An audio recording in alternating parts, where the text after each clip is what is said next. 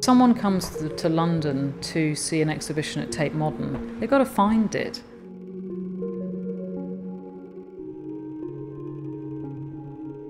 The end result is images. In a way, sometimes what we try to do is invisible, and we use symbols that people recognise without recognising. Why on earth would you start drawing little pictures, little cartoon-like images?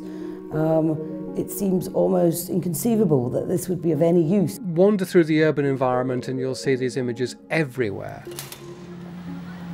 No one can find the cloakroom, no one can find the loo. A device which almost instantly transfers a great deal of its understanding, its essence, its knowledge to the viewer. I think we carry around with us systems of understandings.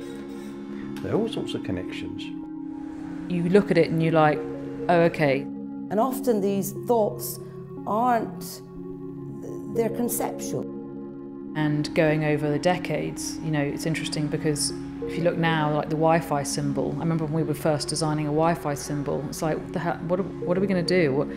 You know, there isn't one. So, and we need one now, so we're going to do one, and then you sort of see later, actually, maybe you got it sort of right.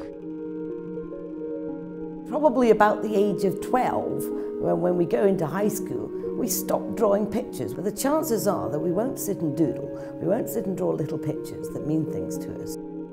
And in my view, that's kind of a shame, because if we're visual thinkers and we are hardwired to think visually, that's a fantastic way of explaining or showing what you're thinking at any one time.